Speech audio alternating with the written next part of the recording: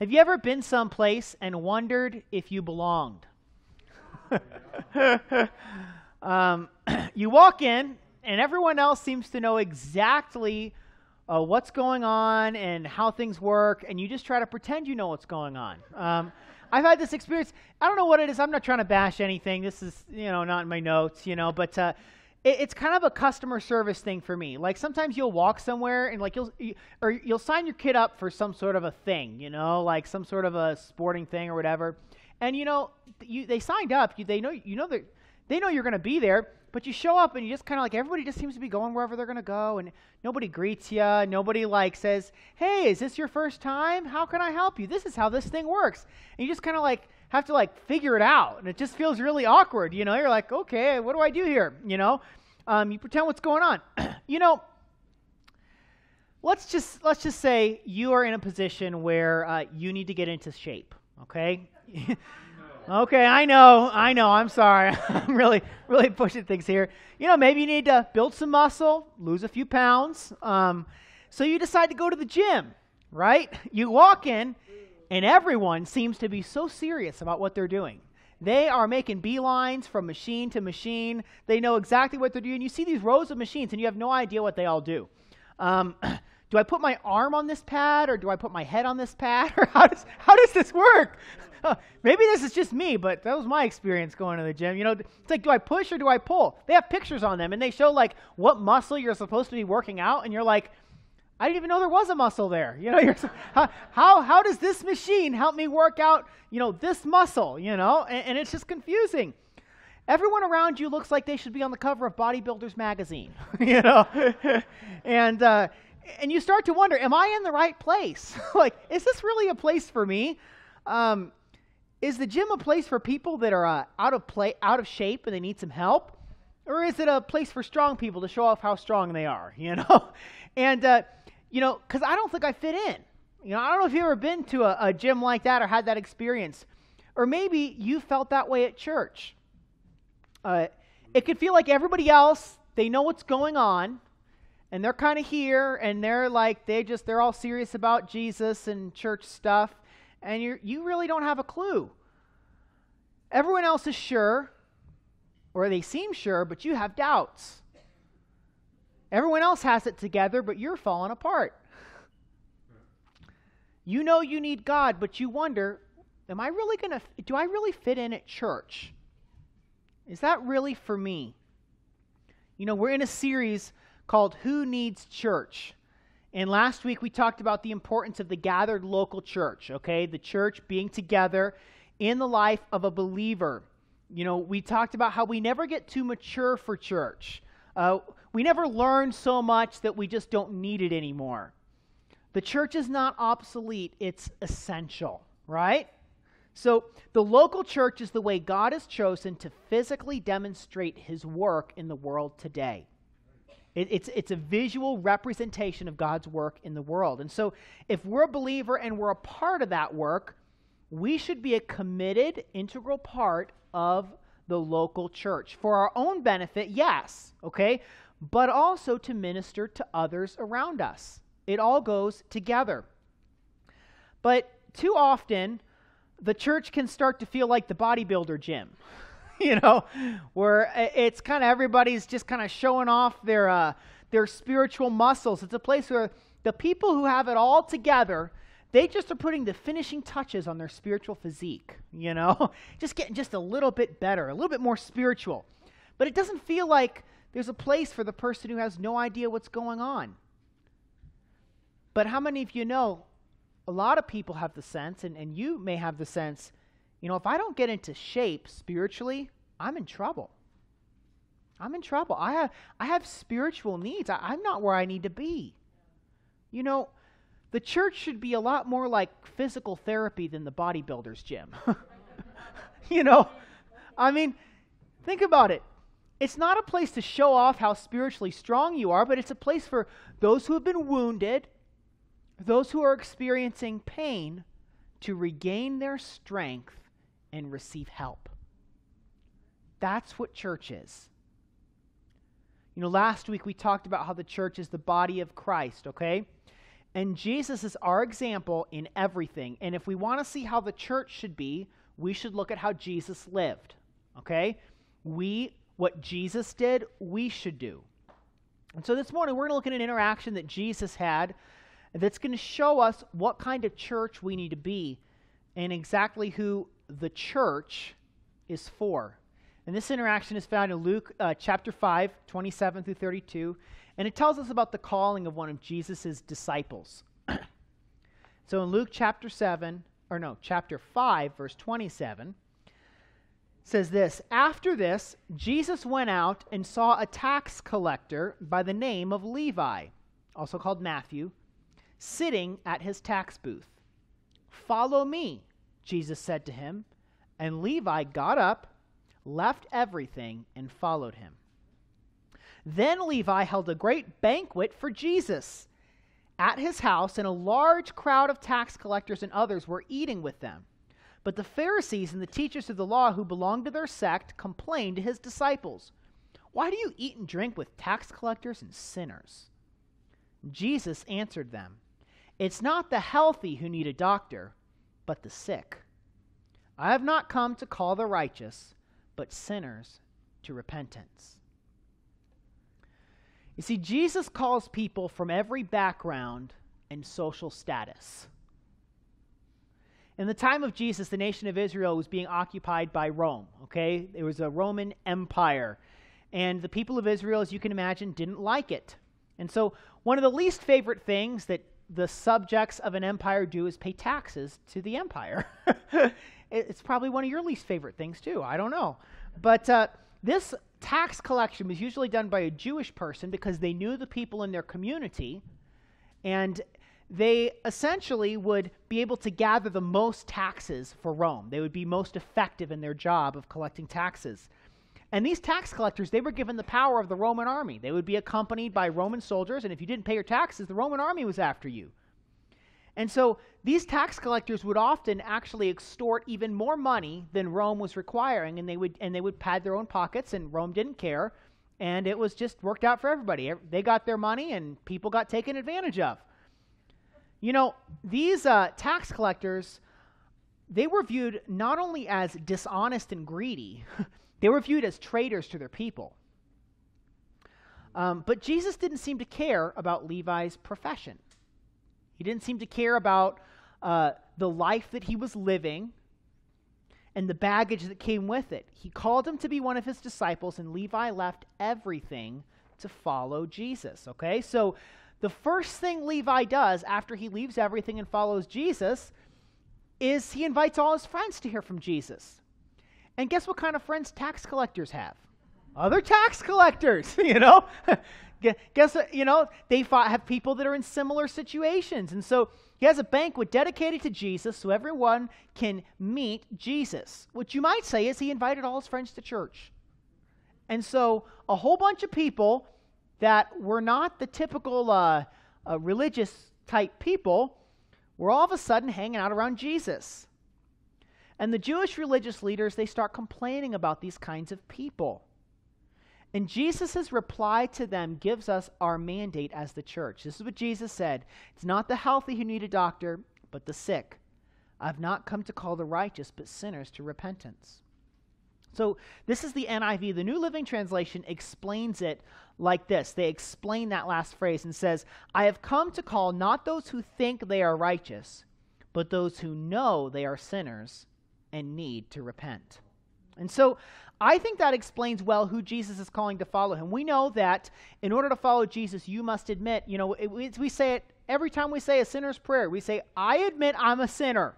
I need Jesus, okay? So that's a foundation of faith in Christ, is admitting that we actually need Jesus and that we don't think that we're righteous on our own. But the New Living Translation is actually explaining something that uses fewer words in the original language. The NIV is a lot closer to the original language, okay? It leads us to a literal translation, and it gives us an additional insight. So if we assume that the only way that we're righteous is through Jesus, let's make that assumption because it's true, okay? That the only way that we're righteous is through Jesus. When Jesus says, now listen, I haven't come for the righteous, I've come for the sinner. My mission is not for the righteous, but for the sinner. What he's saying is listen, if you've already put your faith in Jesus, the mission has moved beyond you. It's not about gathering together all of the people who believe in Jesus, who've put their faith in Jesus. It's about calling sinners who are far from me to turn and believe in me. I shared this quote a couple months ago, but it summarizes what Jesus is saying here. William Temple, he was a leader in the Church of England from 1921 to 1944. He said this: "The church is the only institution that exists primarily for the benefit of those who are not its members." And so it is not an institution that exists so that we can gather together and feel good about ourselves. It's not the bodybuilder gym, okay? It's the physical therapy gym. Jesus came for those who are on the outside, those who were left out and who were not included, who everyone else judged, but he loved. And Jesus' mission is our mission.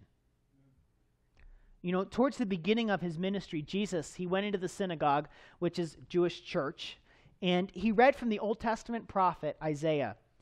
And Isaiah prophesied about a coming Messiah who was going to save and deliver the people of Israel. And after he read this scripture, he said, "This is about me." He said, "Today, this scripture is fulfilled." And so when he reads this, he is making a declaration about himself and his own mission. In Luke chapter 4, verse 18 and 19, it says, "The Spirit of the Lord is upon me, for he has anointed me to bring good news to the poor.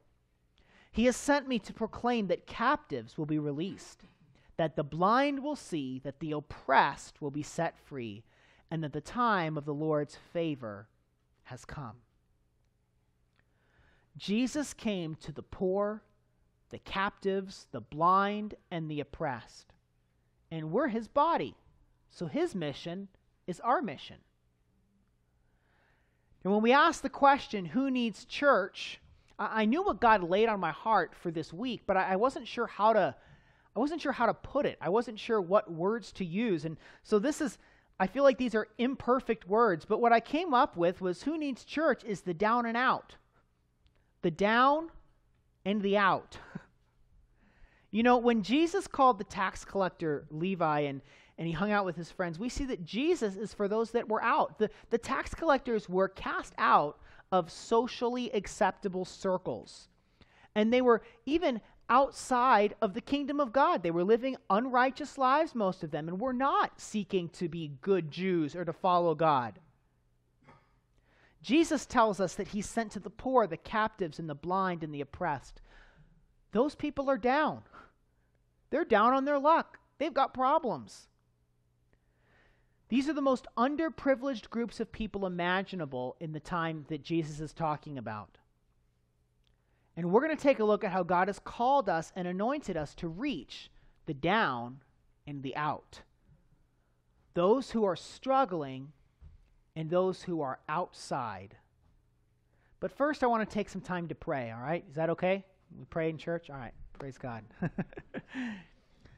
God, we just ask that you would show us your word this morning. God, we pray that you would take your word in Scripture, and God, that you would reveal to us what you have for each one of us. God, you can take your written word and you can make it alive to each one of us in a way that is unique to each one of us. God, your Holy Spirit can speak to us. God, you can move on our hearts. And God, I just ask that you would do that this morning. God, I pray that you would help us to know what the right thing to do is, and God, that you would give us the power to do it. Help us to reset wrong patterns of thinking, and God, help us to accept your kingdom way. And we pray this in Jesus' name. Amen. Amen. So, Jesus came to bring good news to the poor. Okay. Now, throughout the Old and New Testament, concern for the poor is a constant message. All right. When we hear poor, I mean, if I'm honest, sometimes I wonder, what exactly does that mean? Okay, what does it mean when we say the poor? Is it someone who makes below a certain dollar amount? Okay, they're below the poverty line. Is it someone in another country who's starving from a famine? In the Old Testament, there were several conditions that were associated with poverty, which they really had to do with being in a vulnerable position. due to not only financial situations, but social and relational situations, okay? In Zechariah chapter 7, verses 8 through 10, this is what the prophet Zechariah said. Then this message came to Zechariah from the Lord. This is what the Lord of heaven's armies says. Judge fairly and show mercy and kindness to one another. Do not oppress widows, orphans, foreigners, and the poor, and do not scheme against each other. You look at this list of people that the prophet talks about, and this is repeated multiple times, kind of all through Scripture. We see these people together: widows, orphans, foreigners, the poor. Widows are people that are alone. They're alone. They're often older, but not always.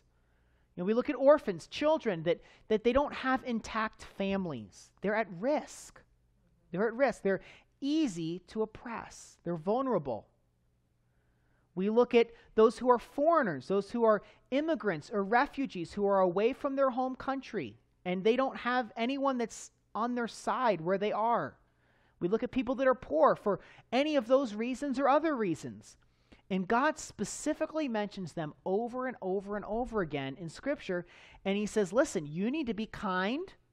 You need to have mercy towards these people, and you need to never take advantage of them and defend them against those who might do so. When a country experiences a war or unsafe conditions, people, they try to save their lives by leaving their homes to go somewhere that's safer, and they become foreigners. We call them refugees, right? When Russia invaded Ukraine this year, it set off a huge refugee crisis with over 10 million people becoming refugees. 10 million people leaving their homes and saying, this place is too dangerous, I'm going to try to find somewhere that's safer. And so the Assemblies of God has an organization called Convoy of Hope that does incredible work and provides food and supplies for people in all sorts of different bad situations. But Convoy of Hope has served meals to 2.1 million of those refugees, those Ukrainian refugees, in several different countries where they are. And this church, Crosswinds Fernley, has given $1,624 to those efforts. $1,624 has come from this church to help people that are in that situation. So you guys have been a part of helping the poor all the way around the world. And I would love for our church to support Convoy of Hope on a monthly basis, okay? Because there's always things going on. Oftentimes what happens is like you have like a lot of news, and it becomes a great opportunity to raise funds while people are thinking about it. But then, guess what? The news moves on. And you know who's still a refugee? Those people. It's not safe. War's not over. But sometimes we stop thinking about it, and we just move on. And there's people that are in difficult situations. And so, in addition to special offerings, I think it's incredible to every single month support these organizations. Not only around the world do we help the poor, but every month our church gives $100 to a local food bank to help those who are having trouble affording groceries. We provide supplies for those who are experiencing unplanned pregnancies and they don't have the support that they need. And so these are all different categories of people that find themselves in need. They find themselves to be poor. And Jesus announces good news to those who are disadvantaged in their everyday survival. That's what poor means. People who are disadvantaged in their everyday survival. You know what good news is to people who are hungry? Any guesses? Food. It's good news to people that are hungry. What's good news to an orphan? Being placed in a family, being home. What's good news to an immigrant? Being welcomed into a community. This kind of kindness and care for the poor is a defining characteristic of the church. The church helps the poor.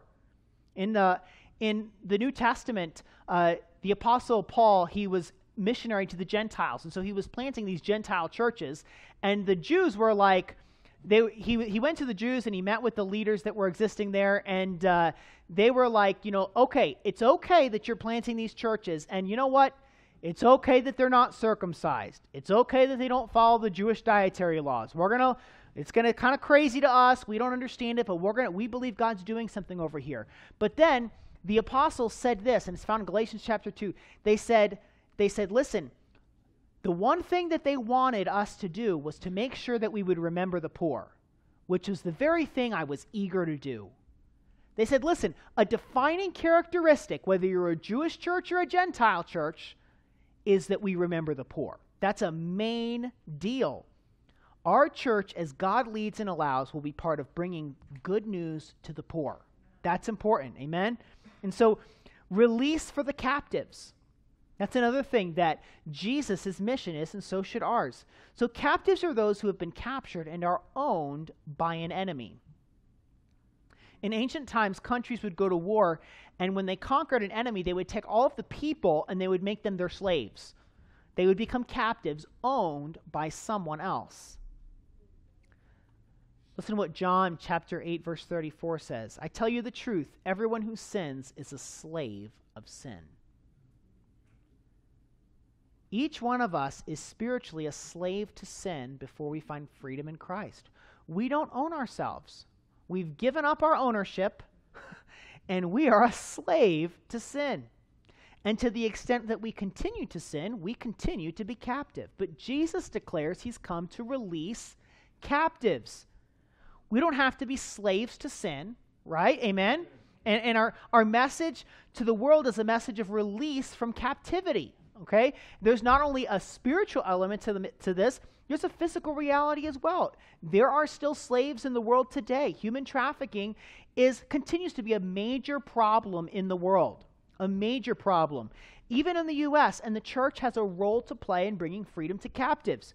There's an organization called Project Rescue, which does incredible work helping people that are caught in exploitation, okay? Find physical, emotional, economical, and spiritual freedom. It's an Assemblies of God missions project, and they're in multiple countries all around the world, and they do work helping people to find freedom. So it's spiritual, and it's physical, and it's real. Sight for the blind is a part of the kingdom of God. It's a part of the message that Jesus brings. You know, so much of what keeps people in captivity is what they can't see. Have you ever been trying to convince someone to change their life, and they just can't see it? They just can't see it. You know, there's a spiritual blindness. And the answer to spiritual blindness is divine revelation. We need the Holy Spirit to open up people's eyes. And so when their eyes open up, they suddenly realize, oh wow, God loves me, and that means I don't live my life the way that I've been living it. This happens in partnership with preaching the gospel. And the gospel is the declaration of the good news, right? That Jesus has come to set captives free. He's come to help blind people see. He's come to give freedom to the oppressed.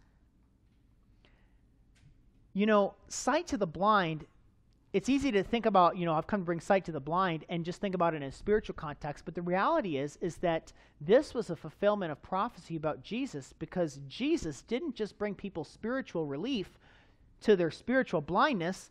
He actually brought physical healing to people's bodies. He actually physically opened up blind eyes. You know, it was a practical demonstration of the love and care that he had for people. Jesus healed them then, and he can do so today. You know, this is what Jesus said, or what James said. He said, if there's anyone sick among you, have the elders of the church anoint them with oil and pray, and the prayer of faith will make the sick person well. There's 2 people that I've anointed just today, and anointed with oil and prayed for. We have prayer at 9 o'clock in the morning on Sunday mornings, and we have opportunity after that. There's some time, and if you ever want to be anointed with oil and prayed for, we'll do it during services sometimes. Okay, we're gonna do that. But come early. Next week, or stay after service, and I'll pray with you, and we'll believe that God will bring healing to your body. You know, we know this. We know that not everyone who prays for healing gets healed here on earth. I'm sure all of us have prayed for someone to get healed who wound up dying. That's a reality. That's a reality of the world that we live in because the kingdom of God is not yet fully revealed, right? In other words, heaven has not yet come to earth, okay? We still deal with sickness and death, right? We see it every day, but we know we have eternal life in Jesus, and even if we die, we still get healed, right? We still get healed. And so in my own family, we've had healings and in ways that the doctors did not expect, and testimonies of God's healing power. We can experience healing on earth now. Jesus can do the impossible both in the spiritual realm and in the physical. He can make blind eyes see. And that's the message that we declare as a church. So the last thing is freedom for the oppressed. I don't want to scare you guys, okay? Is anybody going to get scared? Okay, all right. Did you know that demons are real? Did you know that demons are real, but that our God is stronger? Amen. Okay? You know, Jesus came to bring freedom to the oppressed. And we have the same mission, okay? What's the difference between liberty for the captive and freedom for the oppressed? Okay, they're similar. You look at they're both in here. Okay, you know, captivity is a matter of ownership. Captivity is a matter of ownership. Someone or something has taken you over and owns you. Sin does this, and before you trust in Christ, you're held captive by the enemy. But once you put your faith in Christ, you are no longer held captive by the enemy. The enemy does not own you, and he never will. He doesn't own you. You belong to God. You've given your life to him, and now he holds your life. Now he holds the title deed to your heart. However, there's this thing called oppression. Jesus can own the title deed to your heart, but the enemy can oppress you. It's a continual, distressing, negative influence. And if the enemy is oppressing you, they don't own you, they're just beating you up. You know? I mean, think about it. You know, I believe there are many things that are oppressing people that are spiritual in nature. They have a spiritual nature. Addiction is an oppression. Anxiety and depression are oppression. Suicidal thoughts are oppression. Habitual sin in the life of a believer can be due to demonic oppression. But Jesus came to destroy the works of the devil. Amen? Jesus came to destroy the works of the devil. And so listen, this is not a spooky thing, okay? We live in a spiritual world and we see the effects of things that are spiritual all the time, okay? I mean, we know this. It's not something that like there's the spiritual over here and it's all spooky and weird, and then there's the normal stuff over here and it's just normal. Like, they're not separated. They work together, okay? And so we're not denying the physical when we talk about the supernatural. We know the physical is real, but we know that the supernatural has an effect on the physical, okay? So I'm not spooky. I'm not sensational. You will ask my wife. I'm the least sensational person you'll ever meet, okay? I just believe that Jesus can set people free from things that are oppressing them, okay? I'm not going to get weird about it. I just believe Jesus sets people free. Listen, you don't have to stay addicted, right? Right? You don't have to stay anxious or depressed. You don't have to be tormented by suicidal thoughts or kept in the sway of habitual sin. Amen? Amen. Listen, Jesus wants you to be free from oppression. And the road to freedom looks different for every person in every situation. God uses all sorts of things, okay? But no matter what the issue someone is facing, whether it's mental health, addiction, or any other kind of oppression, the church carries the mission of Jesus. We want to see people healthy, whole, and free. Amen? Amen? So, you know, we carry, the last thing that Jesus said is he said, I came to declare that the year of the favor of the Lord. Okay, I came to declare the favor of the Lord on people. And so we carry the favor of the Lord, and we declare with Jesus, this is the time. This is the time of God's favor. You know, you may have heard, today is the day of salvation. You know, we have the opportunity to be good news for the poor. We can declare release for captives, sight for the blind, and freedom for the oppressed. But in order for us to do all of those things, we have to deal with that Pharisee inside of us that doesn't think that that sort of thing belongs in church. Okay? We have to, because, you know, there are probably people here, and I've been there, you know, there's probably people here that are like, you know, yeah, if I was dealing with that, I certainly wouldn't say anything about it in church. I mean, nobody wants to hear about all that, you know. And we have this tendency to try to impress others with our spiritual acumen, or we just try to kind of stay separated from people. But we have to deal with that, and we have to say, listen, Jesus invited and attracted negative attention to himself. Jesus was scandalous in the people that he accepted and invited. Jesus drew to himself sex workers, prostitutes. He drew to himself violent freedom fighters, people that were the most radical far-right people you could imagine. He drew to himself tax collectors who worked for the occupation. They were cronies, okay, of the government. The exact opposite, and he drew them together. He drew people that were sick and deformed, people that were formerly demon-possessed, and everybody thought they were crazy. And all the people that the rest of society didn't want. Jesus came not for the healthy, but for the sick. It's not a rally for righteous people, but it's a place to bring together sinners who need a change of heart and mind. That's repentance, a change of heart and mind. So who needs church? The down and out. And guess who that is? It's all of us. If we're honest, we all have need. We all have been oppressed. We've all been held captive. Our church should be good news for the poor, freedom for captives, sight to the blind, deliverance to the oppressed, and a declaration of God's favor to the world. And so, you know, we do our best to share in practical ways with those who are down. We share God's love, and we invite those who are outside of the family into the family of God.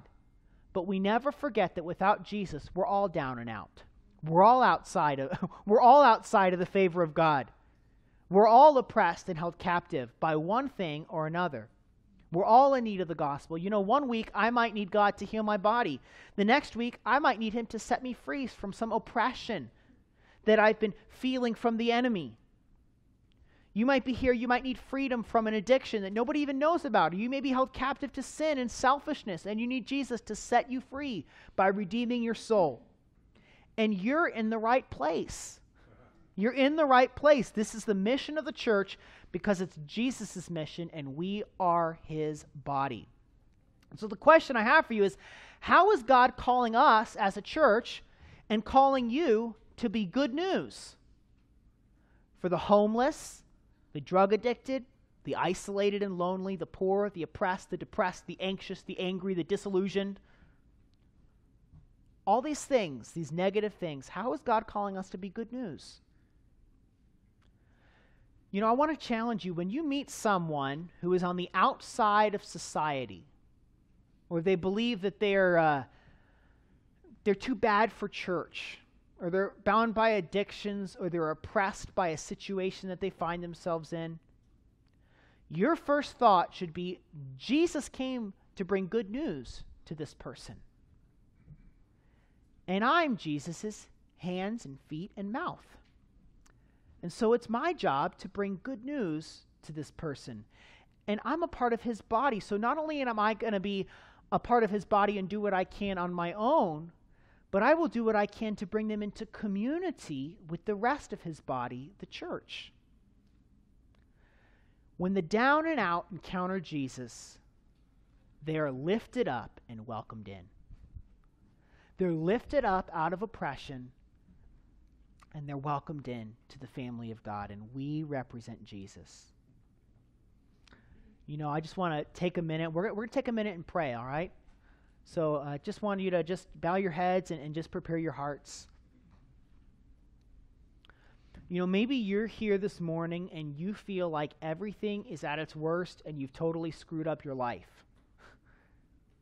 And you just don't know if it could even get any worse. Jesus says, I came for you. The down and out, the sinner, the lost. Maybe you feel like life has just dealt you a rough hand.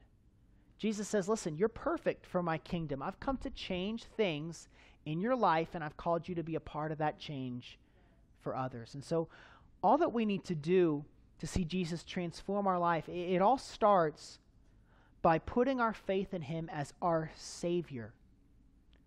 Savior means he's the one who sets us free. He's the one that heals us. He's the one that provides for us. That's Savior. And we put our faith in him as our Lord. That means we follow him and he takes care of us. We're on the Jesus train and he's going to take care of us. And so if you're here this morning and you haven't done that, I want to encourage you, start this journey with Jesus. Start this journey with Jesus. If you're here and you have not put your faith in Jesus as your Savior and Lord, I just want you to raise your hand and I want to pray with you this morning. I'm not going to call you forward. Everybody's heads are bowed, eyes are closed, but I want to be able to pray with you this morning. So if you're here, you haven't done that and you'd like to do that, go ahead and raise your hand so I can see it. Doesn't look like anybody is here that hasn't done that, that wants to do that. So, this message is really a challenge to all of us, because I know in my own life it is easy to get comfortable with people that are already in. It's easy to get comfortable with people that they already believe like I do, and they've quote unquote got their lives together. But God's calling us to be radical in our approach to people who are down and out, because that's really all of us. So I just want to take a moment and I just want us to pray this prayer. I want us to pray in our own hearts and say, God, how do you want me to treat the people in my life? How do you want me to treat the people that I encounter? Is there someone that is in my life, maybe I'm thinking of them now, that maybe I've said, well, they're too far outside. They're too far down. I don't really know if I can do anything with them. Or I don't think they would fit in at church. I don't think they would fit in my life. God, how are you calling us to treat people? God, I pray that you would show us the way to be your hands and feet. God, that you would show us the way to truly be good news for the poor. God, to bring freedom to those that are captive. God, to bring sight to the blind, spiritual sight and physical sight. God, to bring liberty to those that are oppressed. God, we ask that we would be a place where people would find your freedom and would truly encounter your kingdom. God, for those that are here this morning, that they feel like they are down and out. God, they sense the oppression of the enemy on their life. God, they sense a need. God, they need a touch from you. God, I pray that you would pour out your Spirit on this place, God, and that you would meet our needs. God, that you would show us, God, the way forward in your kingdom. God, you would help us to meet the needs that each other of us has. God, we pray that we would truly represent a kingdom mindset, God. Your kingdom, it's not like the kingdoms of this world, but God, it's a kingdom of freedom. It's a kingdom of liberation, and God, we pray that we would experience it and that we would share it with others. And God, we pray this in Jesus' name. Amen. Amen. If you're here this morning and you want extra prayer, you want prayer for something, you want to believe that God's going to set you free from something, I'm here. I'll be up here a little after service. If you want to get together sometime that's not right here, I'm willing to do that. God can change your life, okay? Don't live life the way God didn't intend for you to live life. Amen? Amen? Find the freedom that God has for you. I'm going to pray for you. May the Lord bless you and protect you. May the Lord smile on you and be gracious to you. May the Lord show you his favor and give you his peace. Amen.